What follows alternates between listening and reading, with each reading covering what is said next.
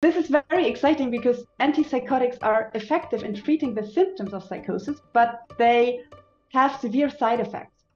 I'm Katharina Schmack. I'm a group leader at the Francis Crick Institute in University College London, and I'm also a practicing psychiatrist.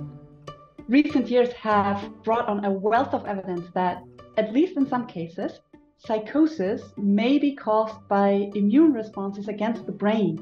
Thanks to brand new methods, we now have a chance to tackle this. With this project, we hope to understand the causal immune mechanisms that underlie these therapeutic effects of antipsychotics.